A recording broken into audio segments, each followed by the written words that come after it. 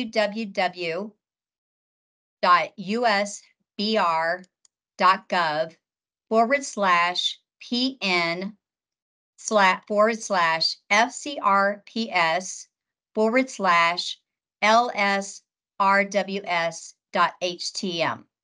And I will drop, sounds like you guys can maybe see the chats.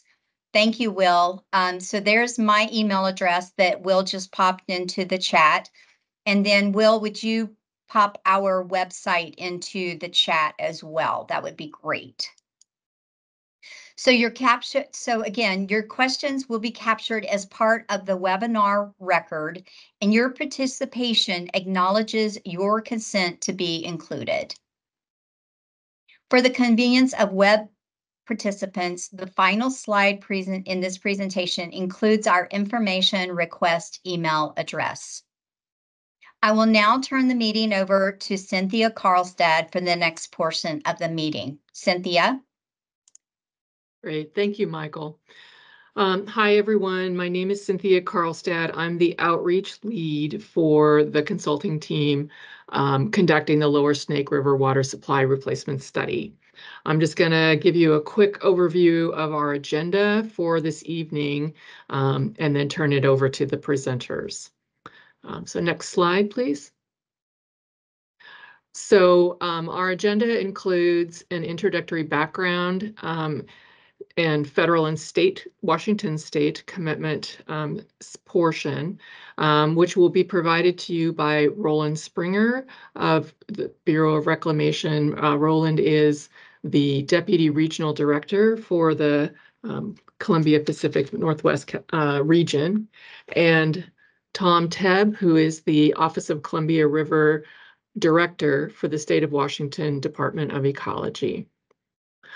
Following that, the consultant project manager, Ron Faringer, with the Jacobs Engineering Group, will give a description of the study, which is just beginning.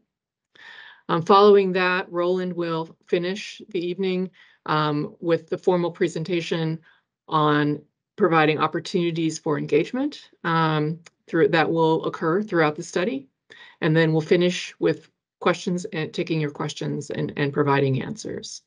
As Michael said in her introductory comments, please provide your questions to her via her email, and we'll be fielding those after the formal presentation. So Roland, I'll turn it over to you. Great. Thank you, Cynthia. And I would want to thank all of you for participating this evening, for taking time out of your valuable day. We are happy to share this information with you and the others who will be able to view this presentation online. First, I will start with a bit of history on the federal commitment in relation to the water supply replacement study. Will, if you could advance to the next slide, please. Going back a few years, the federal agencies produced an environmental impact statement, record of decision, and biological opinions on the Columbia River system operations. The agencies that were involved in that included Reclamation, the Army Corps of Engineers, Bonneville Power Administration, Fish and Wildlife Service, and NOAA Fisheries. In those documents, we included a variety of alternatives for the system. The preferred alternative in the EIS did not include breach of the 4 Lower Snake River dams owned by the Army Corps of Engineers, and lawsuits were filed against the federal agencies related to that issue as well as other issues.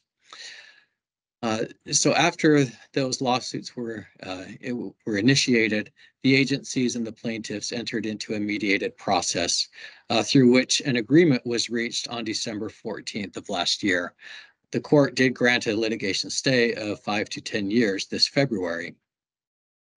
The agreement that we entered included federal commitments to evaluate how to address impacts of dam breach should that be authorized by Congress.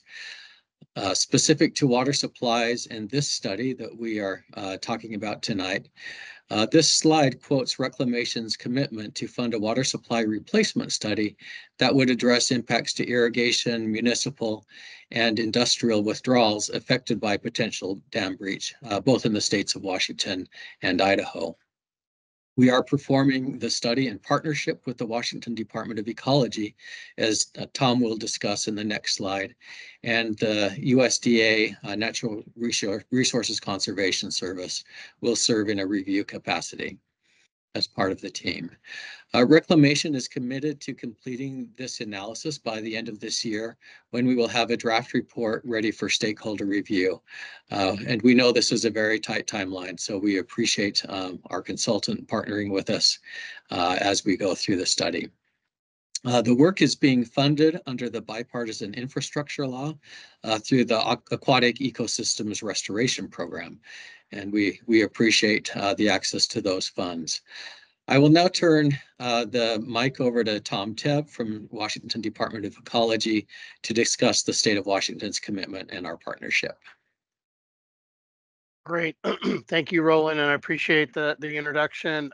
Just wanted to acknowledge that during the legislative session, supplemental legislative session in 2024, the state operating budget included a provision that provided some funding for the Department of Ecology to initiate a study of related impacts to water supply related impacts should the dams ever be breached.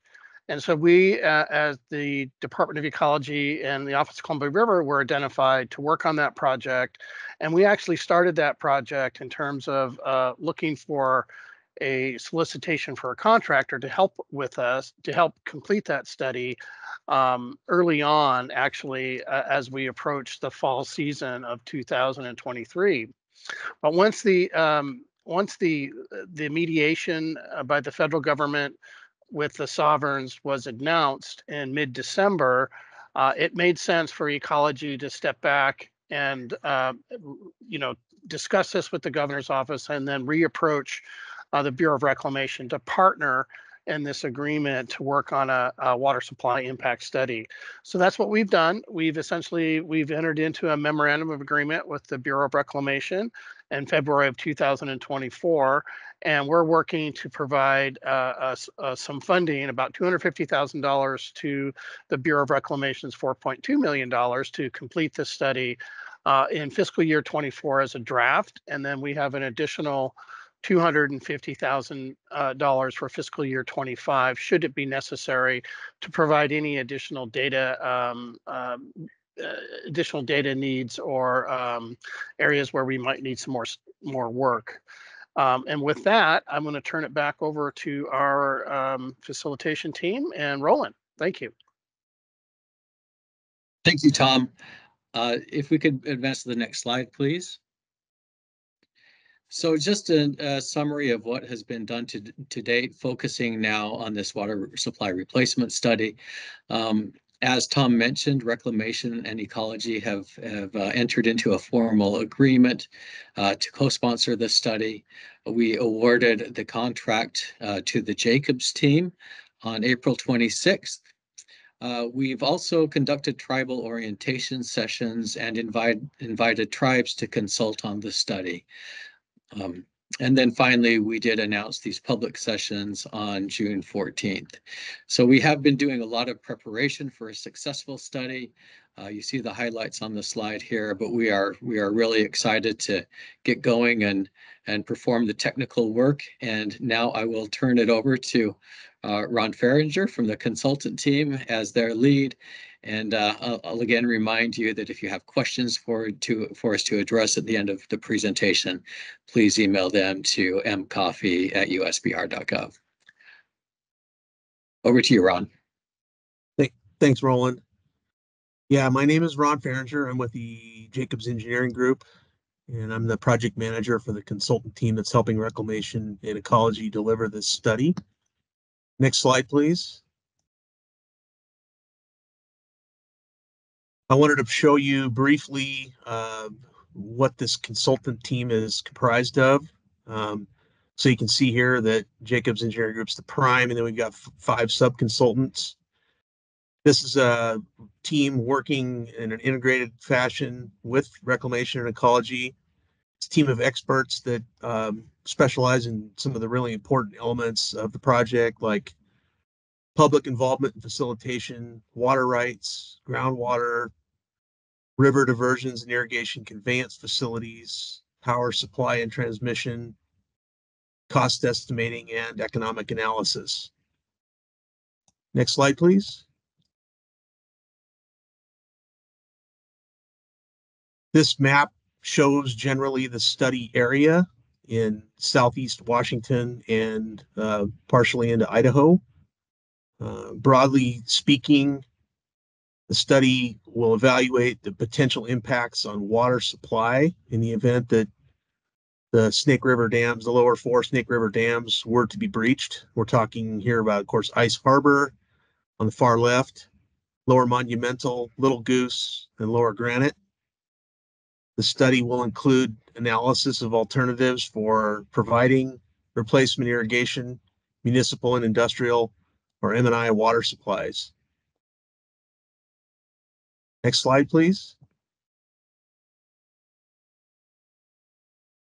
So I wanted to briefly summarize the content of the study, and then I'll get into the details of some of the different stages.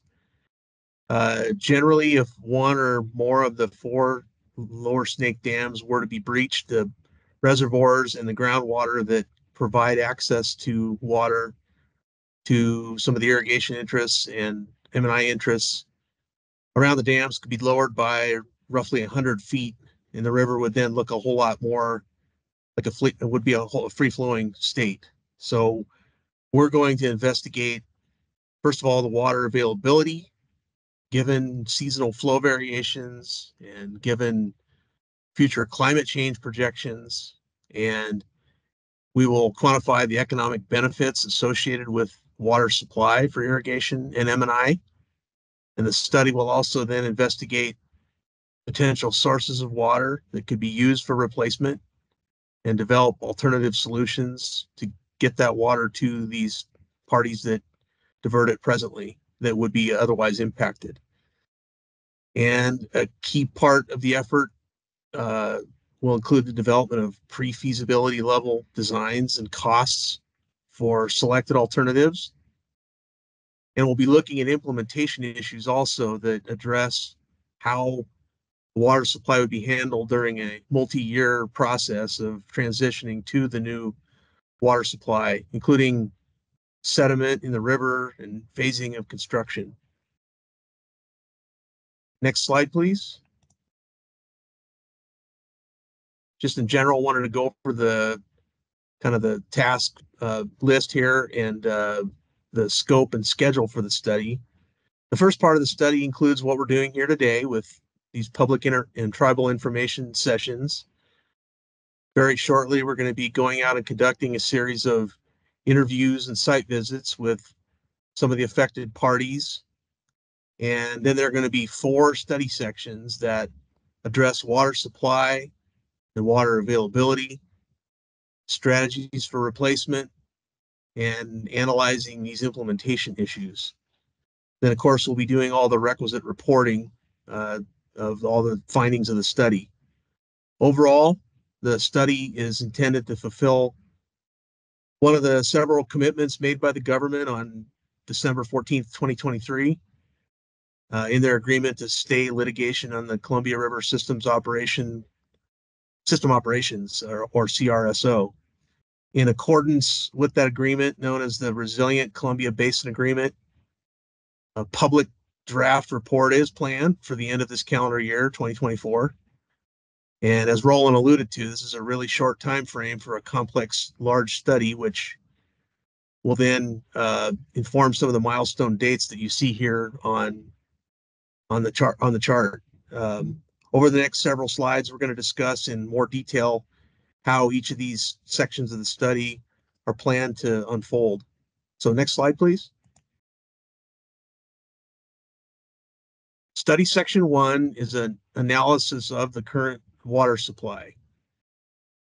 It's a thorough analysis of the water supply, including collecting a bunch of water rights data, geospatial data, other types of data to understand how surface water and groundwater use in the study area take place, how the ag lands are irrigated with this water, and recent crop patterns and their acreages. Data will be combined and validated and then augmented as needed to help us with the analysis. And then we're also going to be conducting, as I mentioned a minute ago, these in-person and on-site interviews of various types of water users to ground truth all the information we're collecting. Another key outcome of the study will be an analysis of this stage of the study will be an analysis of potential changes to the economic benefits. Next slide, please. Study section 2 is water availability analysis. Along with the understanding of water use in the prior study section, this study section 2 involves understanding the availability of both surface water and groundwater resources. It's critical that we understand not just for current conditions and existing hydro regulation rules and operations, but also for future climate predictions. So the Jacobs team will use the best available science and methods to analyze not only how flows could vary during the short term in a potentially free-flowing river, but also how natural flows are likely to vary from year to year. This will help us estimate long-term water availability and also look at the future climate projections. And it's also going to help us gain a better understanding of potential impacts to groundwater wells in the study area.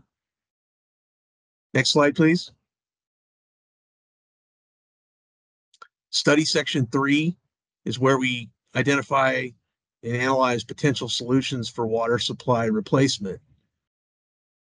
In a nutshell, we are looking at options for replacing water supply that is supported by existing water rights. So the Jacobs team is going to think creatively and develop a large list of potential water replacement alternatives, while also looking at and drawing upon work documented in lots of previous studies performed by others. The list of options will be workshopped with technical experts on our team and reclamation and ecology. We want to converge on a shorter list of alternatives that we will advance to a pre-feasibility level of design and cost estimating. These designs and estimates will be high level. They're not going to be overly detailed, and they're not going to be feasibility level or decisional yet at this point. Potential alternatives could include new intakes and pump or booster stations at individual diversions, one or more consolidated pump stations, a consolidated diversion near the present day lower Granite pool, and then gravity distribution systems to existing places of use. They could include transitioning to groundwater. They could include taking irrigated lands out of production with partial buyouts. And also wanted to mention that the focus is the lower Snake, but to be creative and to be complete, we're also going to look at other potential water sources. Next slide, please. Study section 4 is identification and analysis of potential implementation issues associated with potential dam breaching and then the water supply replacement strategies. So we're going to identify and analyze and describe solutions for potential challenges with replacing or modifying existing water supply infrastructure. And it's going to help us outline issues for future analysis of impacts. And it can inform any future evaluations and decision making. One key issue that's been identified from past and ongoing work is the engineering analysis of the transition from current conditions to the potential free-flowing river condition, including considerations for how water supply needs will be met during such a transition. We anticipate it would be a multi-year process of transitioning to the new water supply. So the analysis is going to look at construction sequencing that could be needed for this transitionary period. There are numerous considerations to include and accommodate here, including potential impacts to irrigated agriculture and other landowners. Concerns and benefits surrounding the movement and transport of sediment is another crucial issue that we're going to address in this section of the study, particularly with respect to potential impacts to the water users in the McNary pool. We don't anticipate the study will include predictive high-end sediment modeling, but instead we plan to build on and expand the existing body of work, including developing an initial concept model, compiling and synthesizing available information, developing sediment management alternatives, and then overall, the task includes developing an analytical approach and a framework for a future NEPA impact analysis by resource that would be required eventually, including water rights. This sets the stage for future environmental compliance work that would be required. Sorry, hang on, I lost my place. That would be required prior to any federal action and future assessment of cultural resources and tribal issues associated with implementing a solution. Next slide, please. So just a quick snapshot of some of the key data sources and references that we're working with. We recognize that many studies have been completed, and there are other ongoing efforts related to the study. And we plan to use these data sources and build on them to achieve the objectives of the study. This is just a subset here showing up little snapshots on the screen of some of the more widely known studies dating back more than 20 years, including the Army Corps of Engineers Lower Snake River Juvenile Salmon Migration Feasibility Study from 2002, Joint Federal Agency CRSO FEIS in 2020, Phase 2 report from the Columbia Basin Partnership Trust Task Force of the Marine Fisheries Advisory Committee from October of 2020, Lower Snake River Dam's Benefit Replacement Report commissioned by Senator Murray and Governor Inslee, various technical memoranda and conceptual analyses developed by the Bureau of Reclamation and other agencies, and then an analysis completed by the Columbia Snake River Irrigators Association in 2023 and into 2024. And of course, there will be many other data sources and reference material leveraged as well. Next slide, please. So I wanted to give you a brief snapshot of near-term work activities, things that are going on right now in the study as we get going.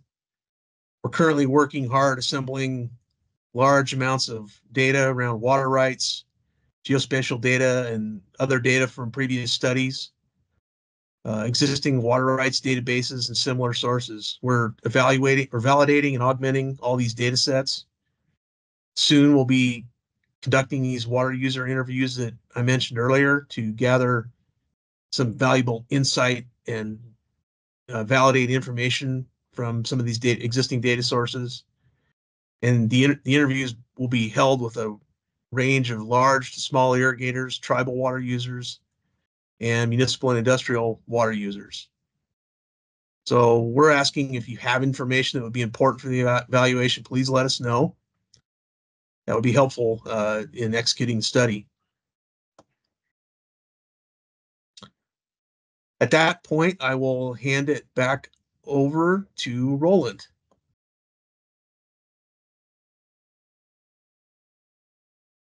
Thank you, Ron. Appreciate that overview of the technical work. And again, we look forward to all the work that will be done over the course of this year. Just wanted to close out our formal presentation with a reminder of the engagement opportunities that we have designed into the project. First of all, we do have the tribal and public information sessions that we are holding this week. Then once we put the draft report together and have that compiled, we will have that available for review of that draft in late 2024 into early 2025. And then as you see at the bottom of this slide here, that review period will last for a number of weeks. So it should give people ample time to review the document prior to finalization. One of our requirements within Bureau of Reclamation is for studies of this nature, we do need to complete an independent peer review. So that will be happening concurrently with the public review that we will have available. And again, just in regards to engagement, we will appreciate any information you have that could help strengthen the study, especially from people or organizations that use water along the lower Snake River. And as mentioned before, we have an email address on the website.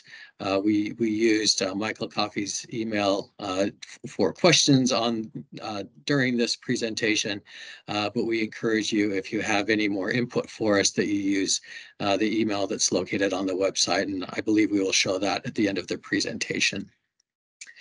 With that, I will turn it over to Cynthia as we go into the question period.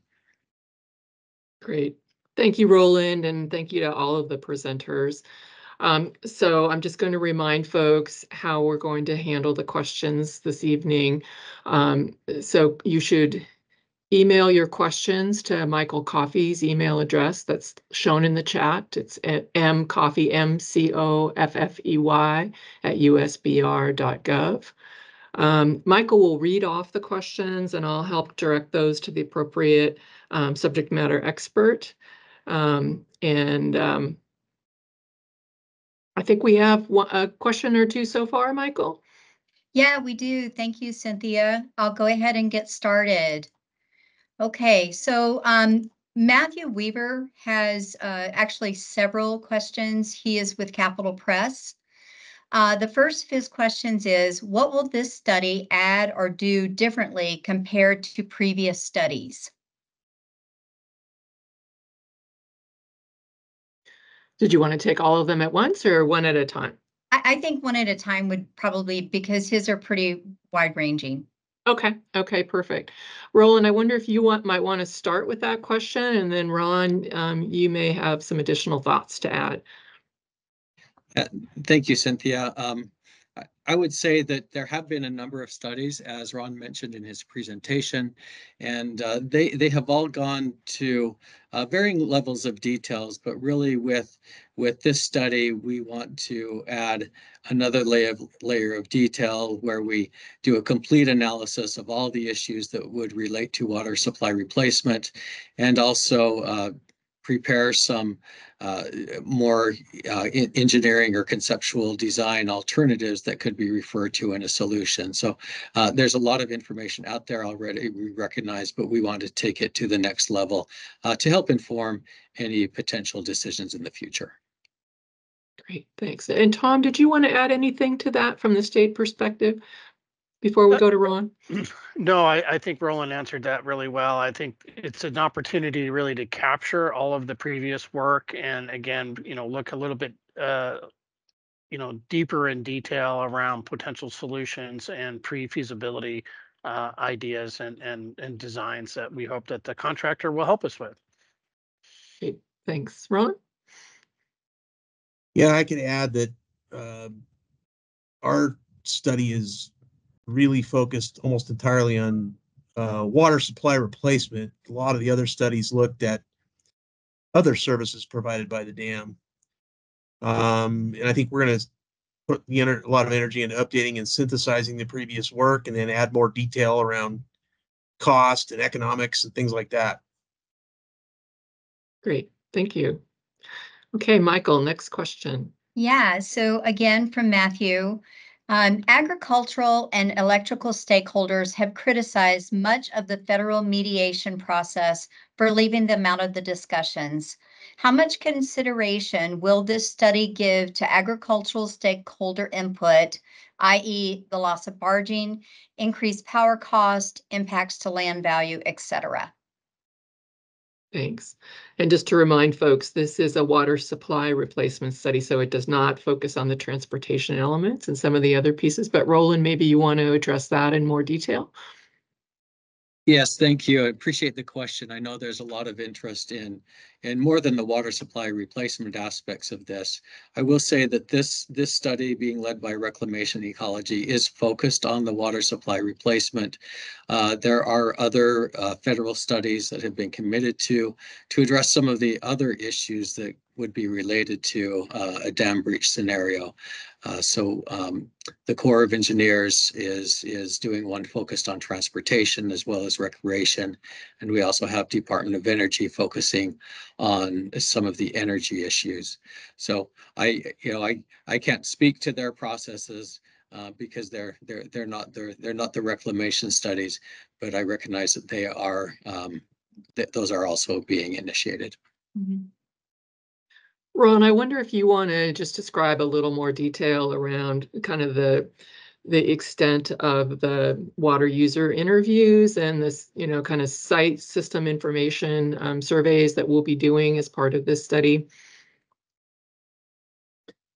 Yeah, sure. I mean, I've mentioned that we're going to be going out on a series of interviews, site visits with quite a few representative water users out there from the ag community and also the M&I community, talking to them specifically about how they divert the water, how they use the water, ag land value, how that water supply and the ag land value are linked, looking at all those things and developing our analysis of water supply and water use, and then these replacement alternatives, water supply replacement alternatives, tying all that stuff together. So we're also looking at economic conditions with and without, with dams not breached and with dams potentially breached, trying to make sure we cover all those scenarios in the economic analysis. Great, thank you. I'll just insert a quick reminder here that if folks are wondering how to get your questions in the queue, the way to do that is to email your question to Michael Coffey, that's MCOFFEY at usbr.gov. Michael, more questions on that list? Yes, there are Sorry. questions coming in. Sorry.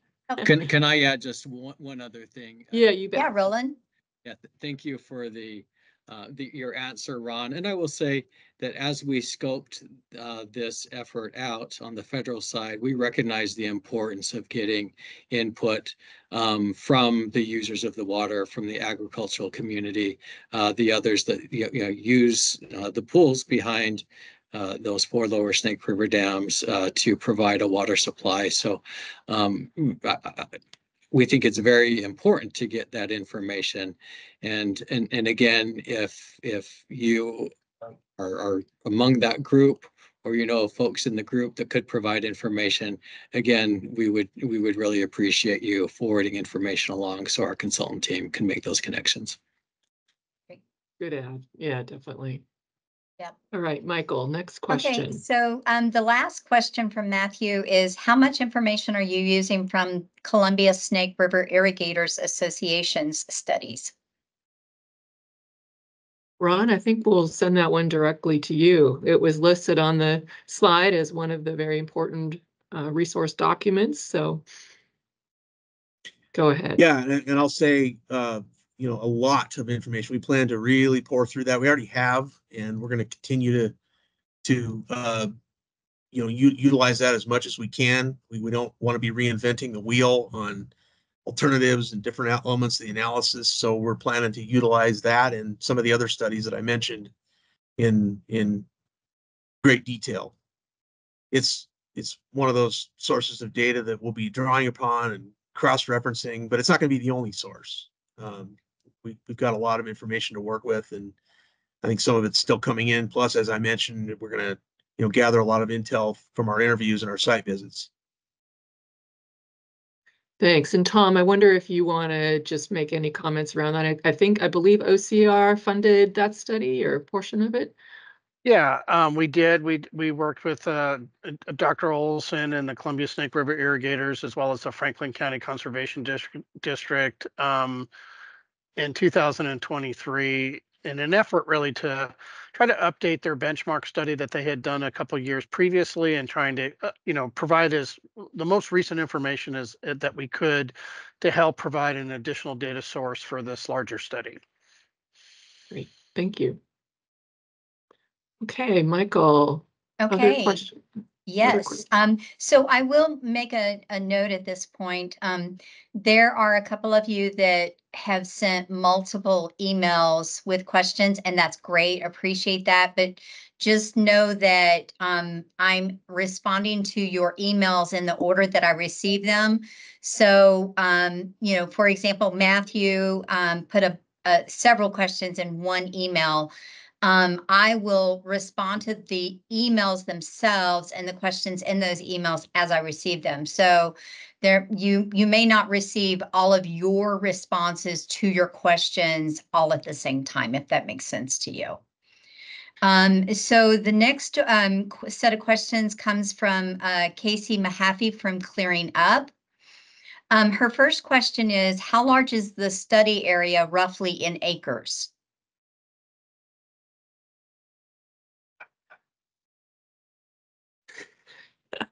Who should I send that to?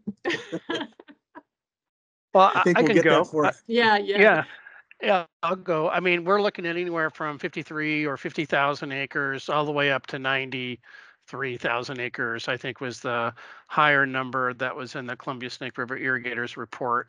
We definitely want to understand the difference between the McNary and the Ice Harbor pools, which will be part of some of our field interview work that we'll be doing this summer. So I think it's a range, but I'll stop there and I'll turn it back over to the consultant and to Reclamation to answer. Mm-hmm. Yeah, I'll just add or say that we haven't really completely determined that yet. And Tom already alluded to the range, and we're in the early stages of, still analyzing and crunching the data to figure out exactly who all is affected as best we can. And then, we'll have a better sense of that number. Okay, Michael, next question. Okay. Yeah. So next question from Casey is, how many of those acres are in active agriculture? Ron, do we have a sense of that yet? I don't know that we. It's another one where we're working on it as we speak. It's, we're very early, just started crunching a lot of those numbers. Don't have the values yet. Mm-hmm. Okay. Yep. All right, Michael, next question. And then next question from Casey is, how many different municipal or industrial water users are there in the study area? Ron, I think I could probably answer. Can I hit repeat? Yeah. I think it's, the same answer. We're discerning that right now. But we're hoping that the interviews on site help, and dozens. It's a number we're working on. So. Mm-hmm. And I will add that the primary source of information for this is, we have states water right databases for both Washington and Idaho. And so that is, that's the first source to go for, the number of diversions, that type of information. So we and the consultant team have already looked at that information. We don't have the exact numbers in front of us, but that's the type of information that would be prepared and shared in the study. Okay. Yeah. Next question. Have you already identified alternatives? Ron, I'll send that one to you. No, we have not yet. That is an upcoming activity on our part after we finish the interviews and site visits to really and complete our analysis of the data. Right now, we're out there scouring through the water rights information, a lot of other things to gather up that information about essentially who to interview, what's a good representative cross-section of parties to interview, gather all that information, go out and look at some of the facilities, and then start thinking about what the universe of alternatives might look like. And then, as I mentioned when I was talking earlier, workshopping that with reclamation and ecology to kind of arrive at a representative sample of alternatives to address the water supply replacement strategies. Nothing is predetermined at this point. Nothing's been left off the table or guaranteed on the table, either one. Thank you. We have provided information to the consultant team on existing alternatives that have been identified through the number of studies that were shared. So, recognizing that that's a good source of information, but it's not the only source, and it's not limiting what is being looked at either. Great. Okay, Ron mentioned that in addition to the Lower Snake River area, other water sources will be looked at. Can you tell me what other water sources will be considered? Is Lake Roosevelt among them?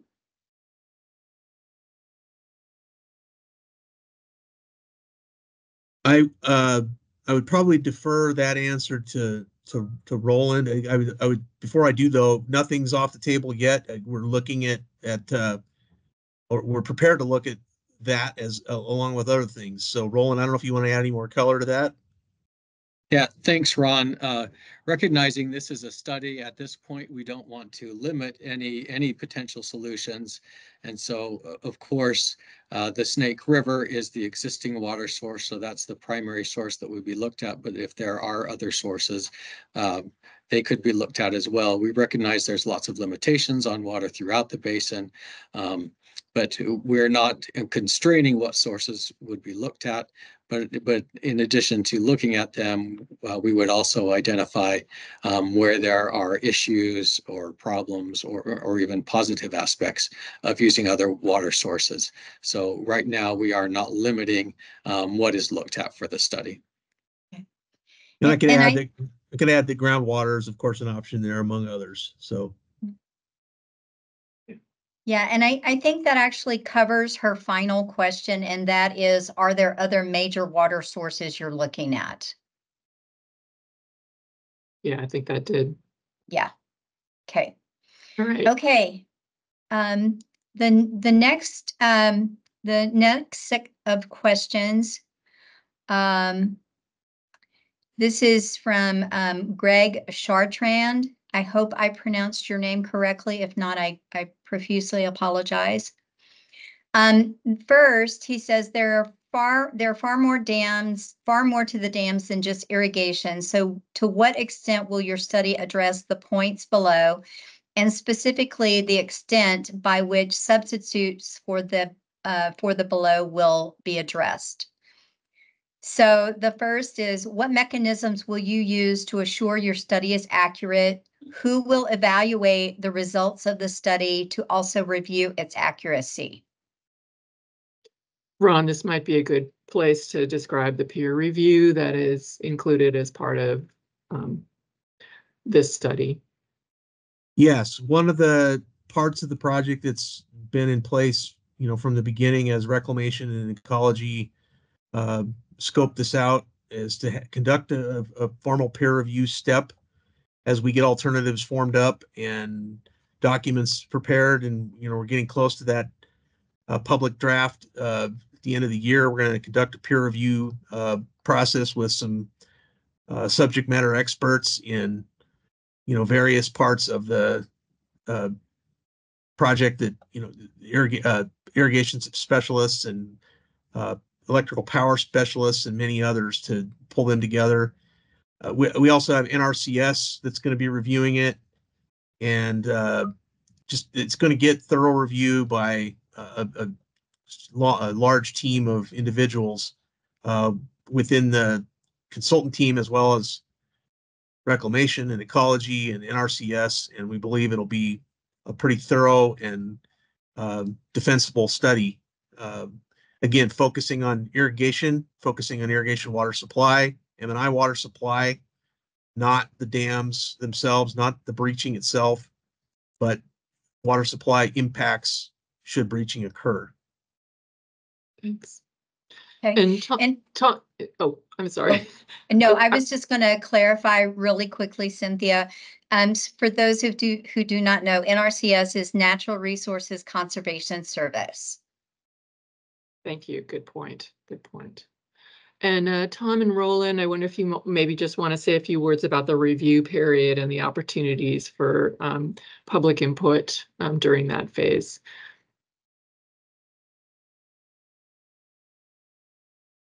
I can go. I mentioned during the presentation that we will have that public review period where stakeholders can review the document and provide input as well.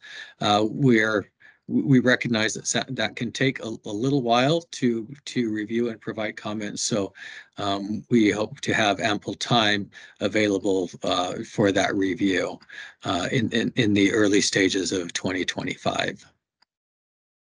Yeah, I would just add that we will have a link on our Ecology website also to link to the document itself in draft form, and as well as have an opportunity for folks to submit comments directly, either to us or to Reclamation.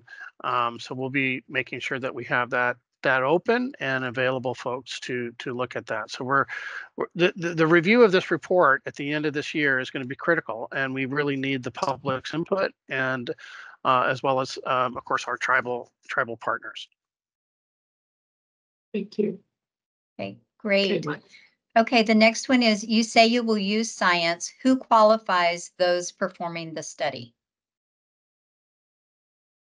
Ron, do you want to respond to that with how we've configured the team and quality assurance measures there?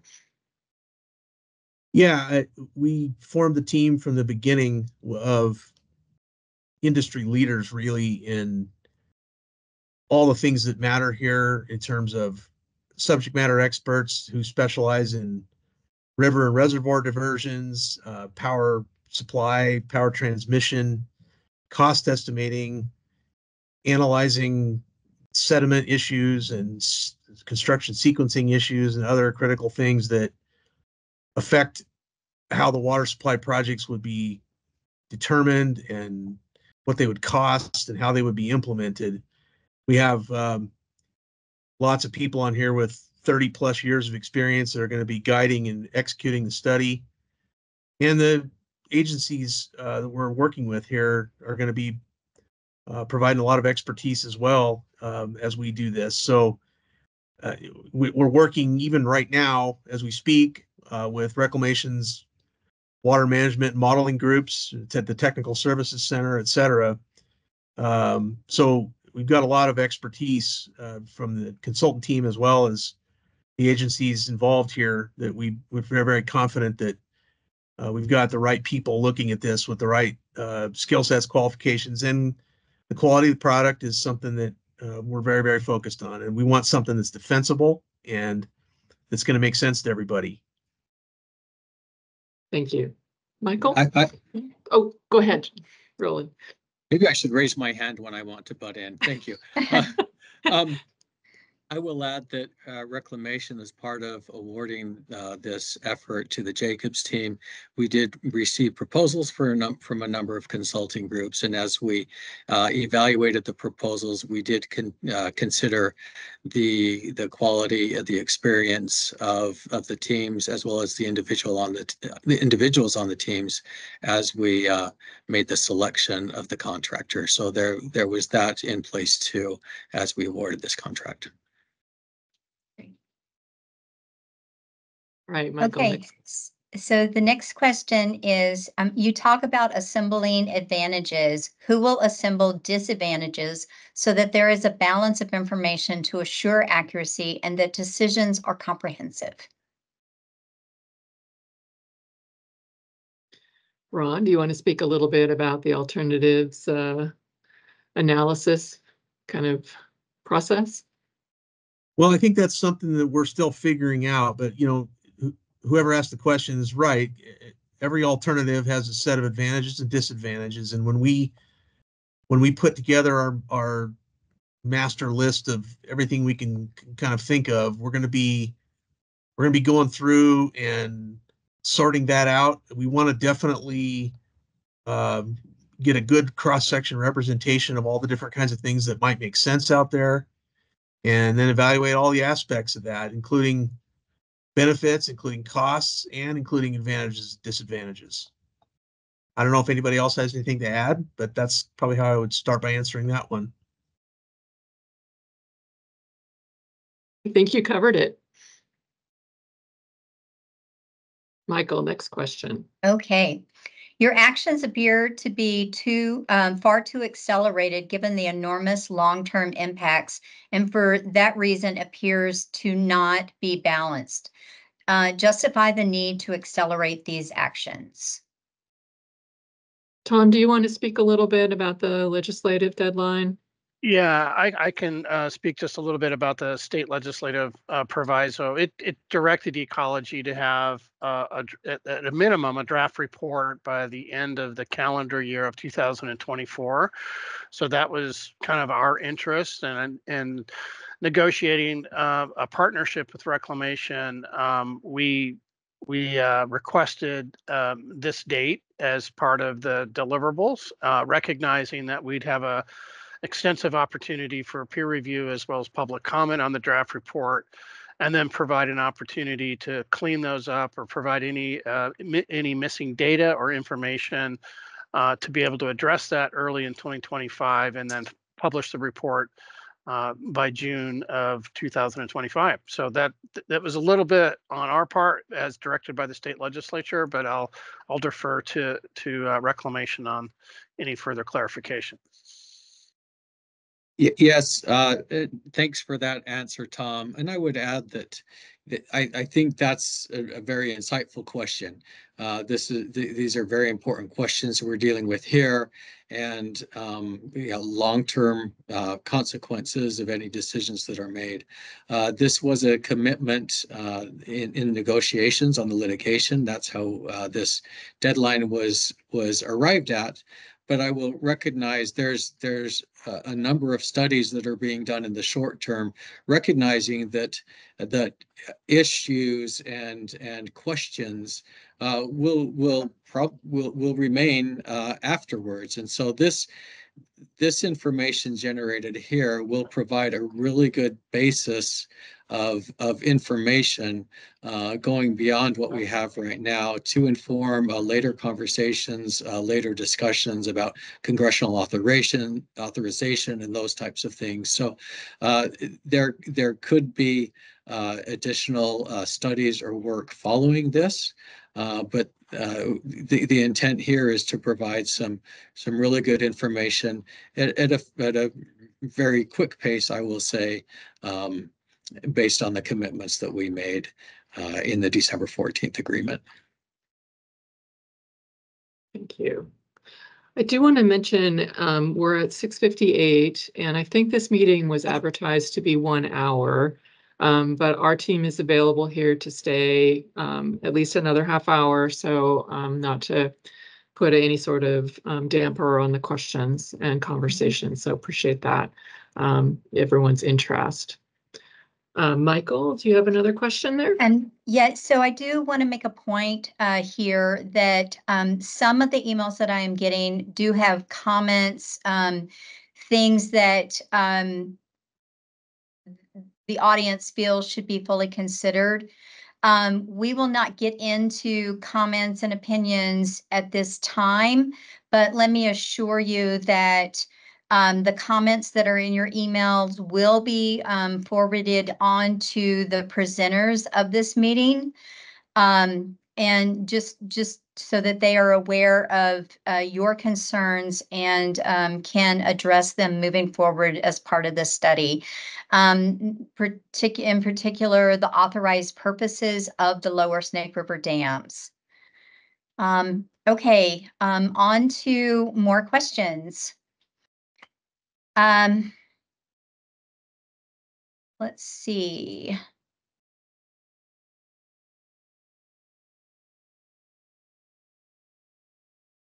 I noticed that the study content only talks about irrigation. What about energy and transportation that these dams provide? According to BPA, hydropower provides 60% of the energy to the Pacific Northwest and 90% of its clean energy. What is going to replace that? And don't say wind and solar because we don't want power that is weather dependent. Roland, do you want to again address the related studies? Yeah, sure. Thank you, Cynthia. Yes, we recognize that the water supply isn't the only equity that would be impacted by any dam breach decisions. I will say in relation to water supply, it's irrigation as well as municipal and industrial uses as well. But the other items listed in the question, such as, there's transportation, there's power, there's recreation. There are other studies being performed by our sister agencies, the Corps of Engineers and Department of Energy in relation to those equities. We recognize those are a very important part of the overall equation. Thank you. Michael, next question. Yeah, actually, Cynthia, I'm going to take this one. It was how was this virtual meeting notification disseminated? So we sent out a joint news release, the Bureau of Reclamation and the Department of Ecology. We did send out a news release with the information in it. That news release was disseminated to all news outlets in the states of Idaho and Washington. So just so you're aware, that's how that notification came about. Okay, the other thing that I would ask is that in the comments and questions, I do ask that your questions do remain professional and there's just no need to not be professional. I would really appreciate that. Thank you. Let's see. I see that no data sources and references from BPA have been included. Why is that?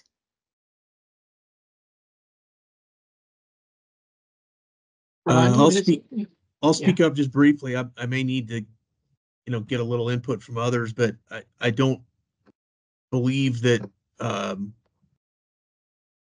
it doesn't mean there won't be any. We just don't see BPA normally providing input on things like water supply.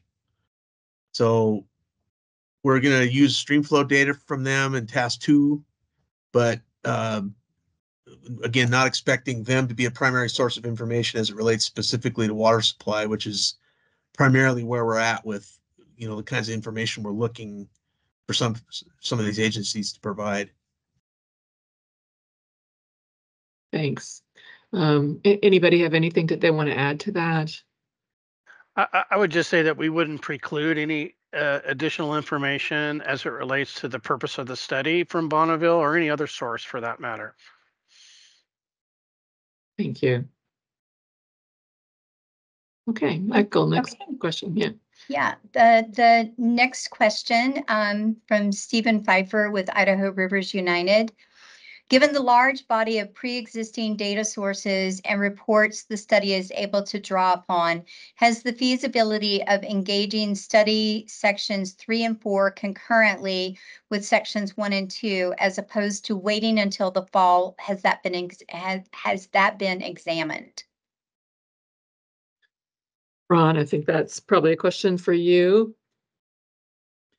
We've started sections 1 and 2 already, and it's not going to be an end-to-end thing. I think there's going to be overlap, but we needed to definitely complete parts of sections 1 and 2 and some of the data gathering from some of the existing irrigators and M&I folks before we get too far into developing alternatives, which is where 3 and 4 focus. We need to have an understanding of points of diversion and points of use before we move very far forward. And that's one of the things we're doing right now in study sections 1 and 2. Thank you. All right, Michael, next question. Okay, how will the study collect the water rights and user data for the Idaho portion of the study area? Is Washington Department of Ecology's counterpart at Idaho Department of Water Resources involved? Roland, that's probably best for you to address initially, and Ron, you may want to add to that, but. Yes, I'll take that. Thank you. That's a good question. We recognize, there are uses in Idaho that are important as well. We have shared information about this study with Idaho Department of Water Resources, the Idaho Water Resource Board, and some of the I know the irrigation users up in the Lewiston area. So we see the Idaho information as being just as important as the Washington information, and we have access to the databases, the public information on water rights held within Idaho. So recognize that while there is a formal partnership with the state of Washington, we also value our working relationships within the state of Idaho, and we want the study to be just as robust in its Idaho coverage as it is within its Washington coverage. And Cynthia, I can just add that we are going to be working a little bit with IDWR and other entities to ground truth the data for Idaho, because there are Idaho diversions that are going to be affected or would be affected in this situation. So we are going to be working with a couple of those parties for sure. Thank you. Okay, Michael, next question. Okay, and that, just so you know, that question was from Joe Kaufman with the city of Lewiston. Oh, great. Okay, let's see. Okay, so I think this question has been answered before, but I'll go ahead and read it again. This is from Karen Brunn. This whole study is centered around water replacement, but totally ignores the replacement of hydropower energy the dams provide. What's with that? Yeah, so I think we have addressed that, but Roland, maybe you want to just reiterate the power study. Yeah, and I recognize, we've shared that these other studies are ongoing, and we also recognize that those uses and those benefits of the Lower Snake River dams are very, very important to the economy, to the people that live in along the Lower Snake River in the Tri-Cities in Lewiston. And this isn't a single dimensional question, although we are putting answers together for various impacts, I will say, but they will all be included together as further considerations of the dam breach issue continue. Thank you. Great. Yeah, and just a reminder that some of your emails do have commentary and opinions. All of that information will be forwarded to our consulting firm and to the other presenters on this call. So just be aware that your comments will be taken into consideration. Okay, this one is from Ken Thompson. To what extent will in-stream flow requirements of aquatic life following dam breach be considered, and how those requirements might be regulated? Ron, I think that's probably part of our water availability. Yeah, I'm wondering if I can do a phone a friend here. If Devin Stoker is able to answer.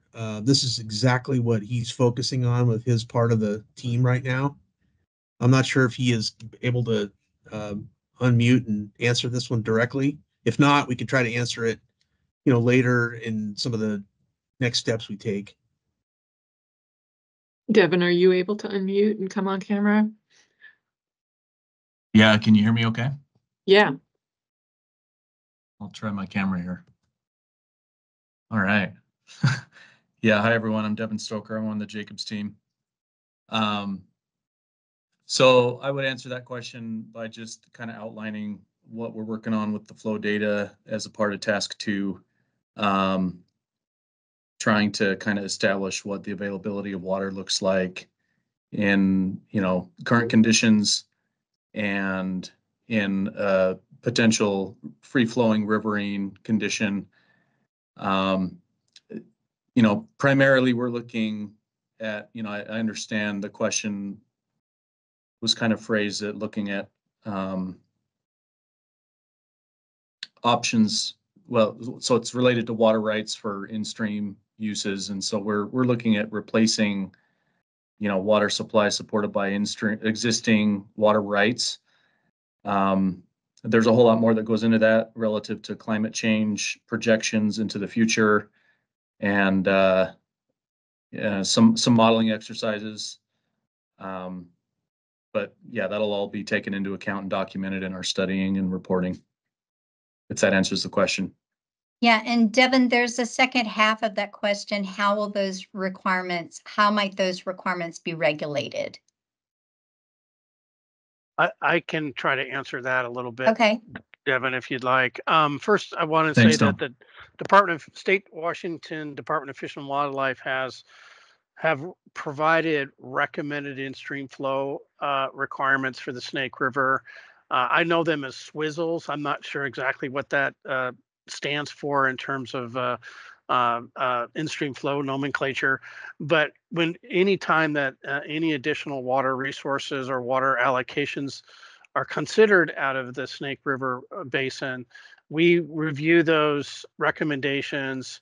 They're not an in-stream flow rule, which would then be protected as a water right, if you will, but those recommendations are strongly adhered to and considered in any kind of future water allocation decision. So in terms of regulation, there could be a moment in time where a in-stream flow rule could be proposed for the lower Snake River at such a time that if that were to happen, that rule would then constitute a water right, and that water right would have a priority date of when that rule was established under Western water law. So I hope that's helpful.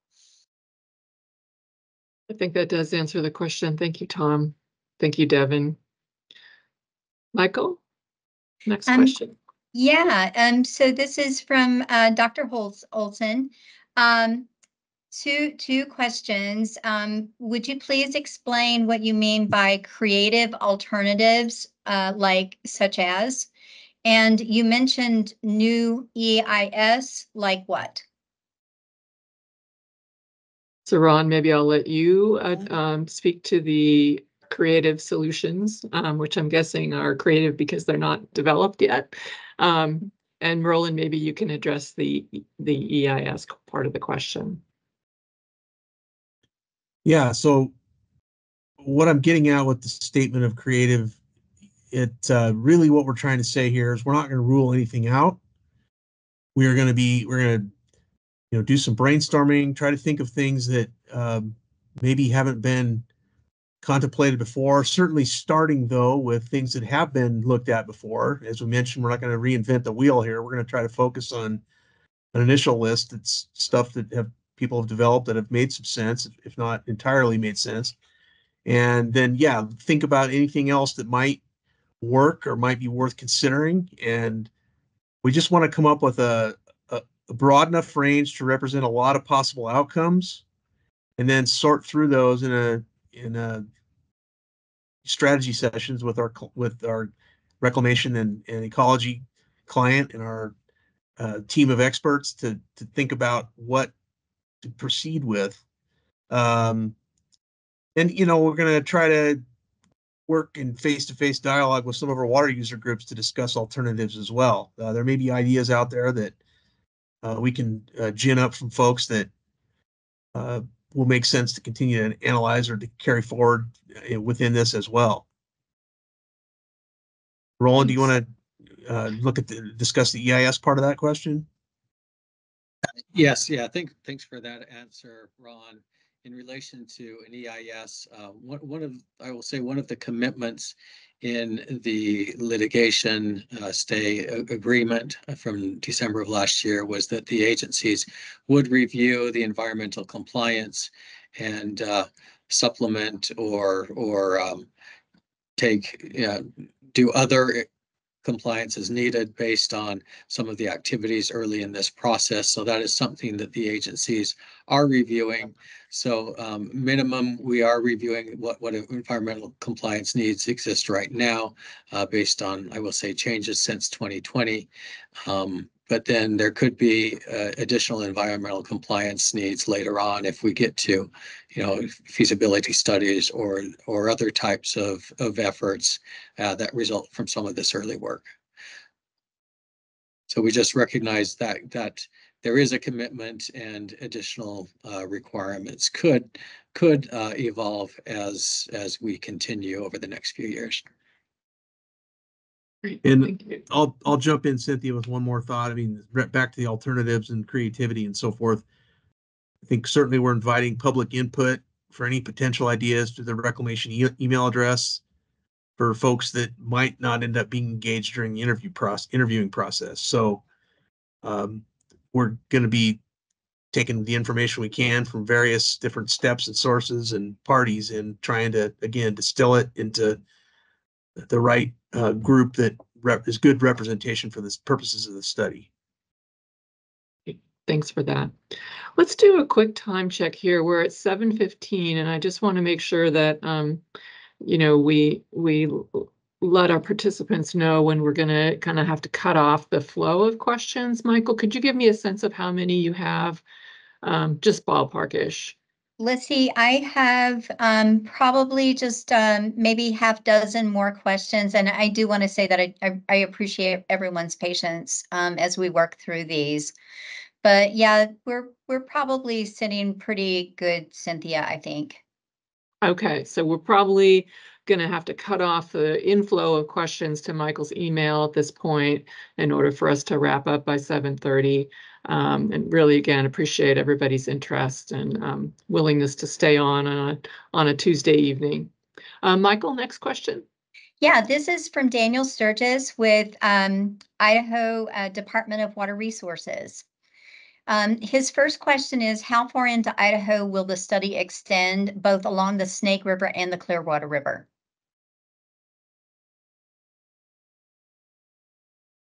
I think, yeah, I'll try on that. And again, if others want to jump in, I think it's as far as the Lower Granite Pool extends. So you can imagine the Lower Granite Dam creates a pool, and that any degree of breaching would lower that pool. So anybody above that pool or out above the elevation of that pool would not really be affected here based on the objectives of the study.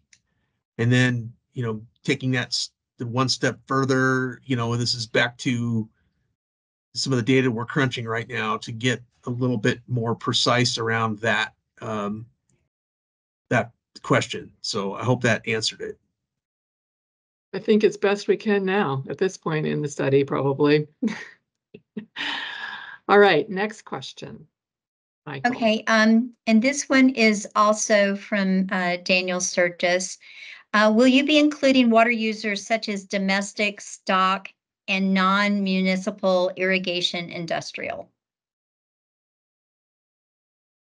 Ron, this was just something that we were talking about recently, and maybe you can share some of the thinking around this. I'm gonna probably see if Devin can pipe back in on this one. If that's okay, Devin.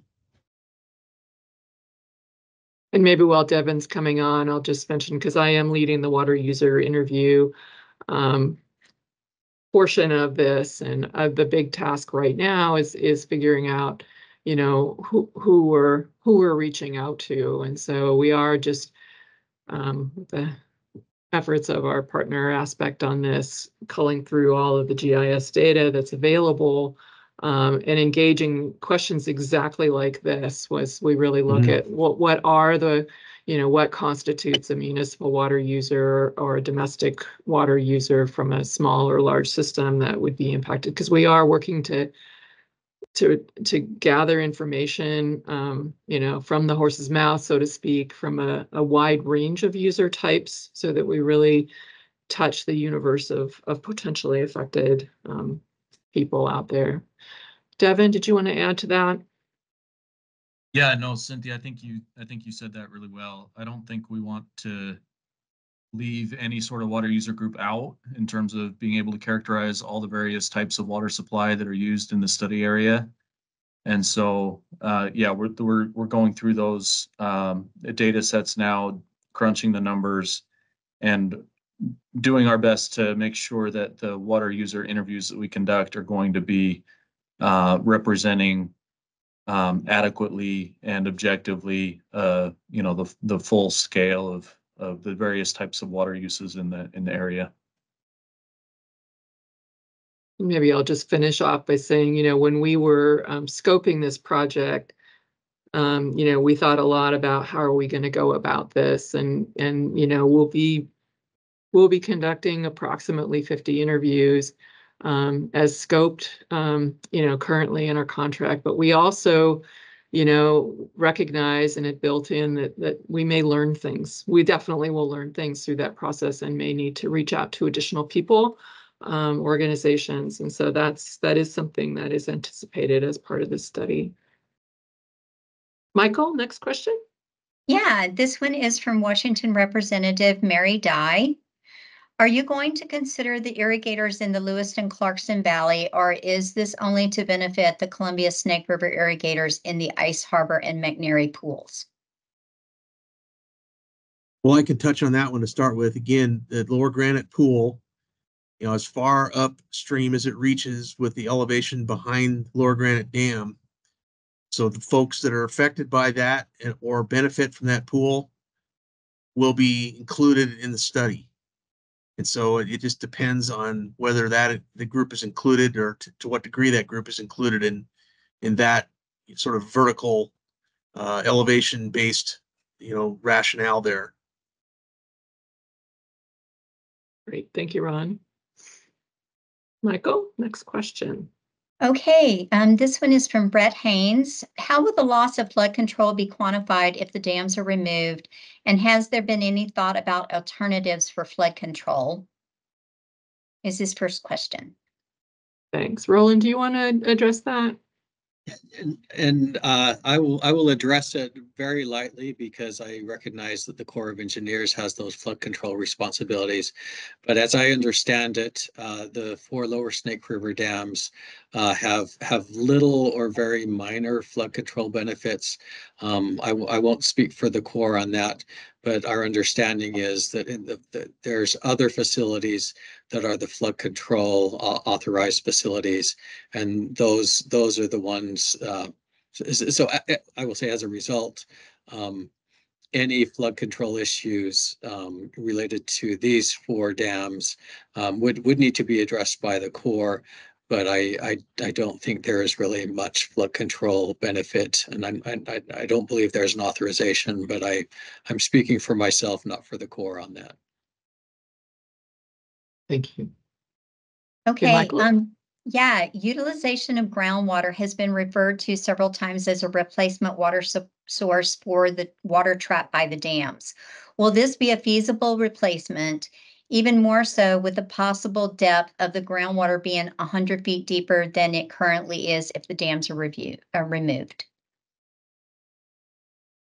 Ron, I think that one goes to you, and Devin probably.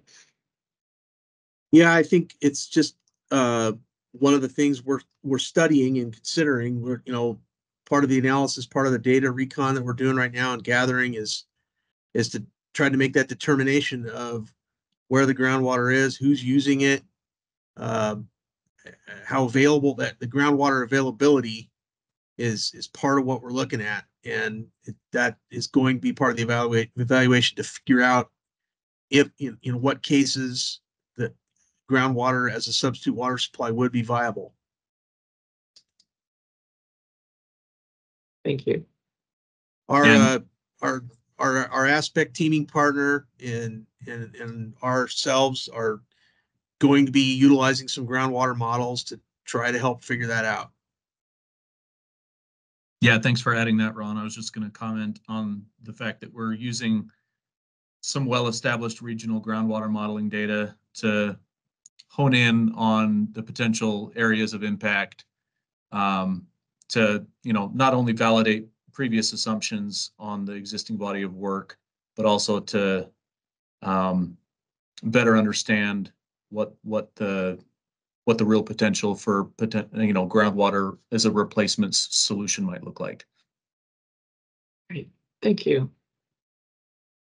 Michael, next question. Okay, so this is another question from Mr. Chartrand.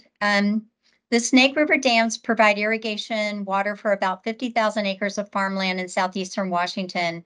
This water is primarily sourced from the Ice Harbor Dam Reservoir, which is part of the Lower Snake River Dam system. The total economic value of the crops grown on this irrigated land was estimated to be around $327.9 million. What other water source can replace this quantity? Ron, I think that goes back to you for just, how we're going to step through this.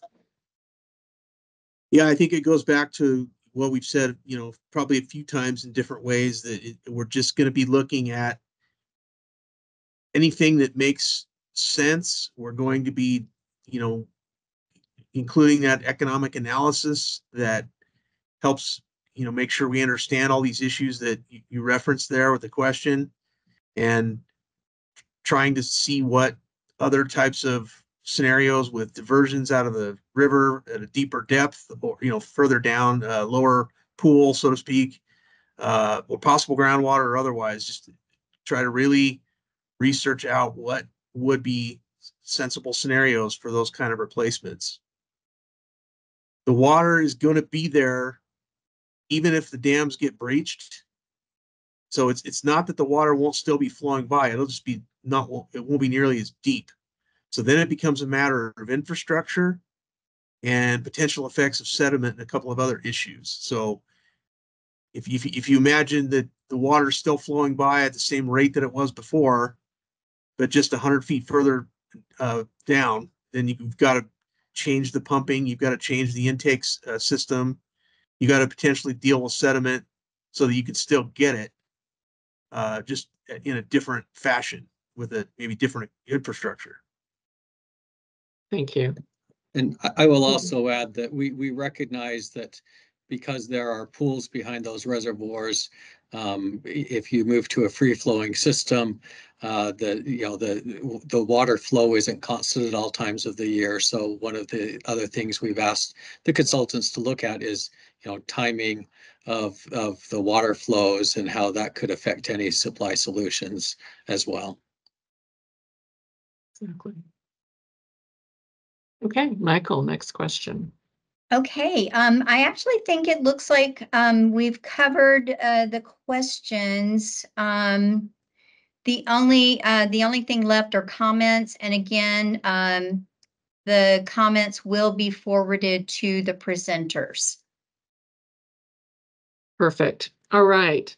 Well, again, I'm going to turn it back over here to, I think, probably Roland and maybe Tom to make a concluding remark. And I'll just say thank you to everybody for your great questions and to the team for your great answers. So I appreciate everyone's time this evening. And Roland, I'll go back to you. Thank you, Cynthia. And Will, if I could ask you to advance the slide that has that information again. This slide deck is on the website, so you can access it there. But I will just mention here at the end, I really appreciate everyone taking time with us. It's in the evening hours. We wanted to make this availability to people who might not be available during work hours. We do have one on Thursday during more of the later afternoon during work hours. So I just want to thank you all for making your time, for sharing really insightful questions with us. In addition to us just giving answer to those, this has given me a number of items that we need to think about and make sure we have buttoned down well for this study. So I just appreciate everyone's engagement, your time that you've taken with us this evening. We really want this to be a good, strong, technically valid study. So appreciate everyone's participation today. And I'll hand it over to Tom. Just real quickly, thank you, Roland, and I want to thank the Bureau of Reclamation and Jacobs and their subcontractors. We've got a lot of work to do, and we appreciate the opportunity to share, where we are starting this study and starting, the design of this study. So we appreciate your time this evening and thank you for your input. And as Roland mentioned, there's another opportunity coming up on Thursday. So we look forward to more discussion and more input as we move this process forward. Thank you.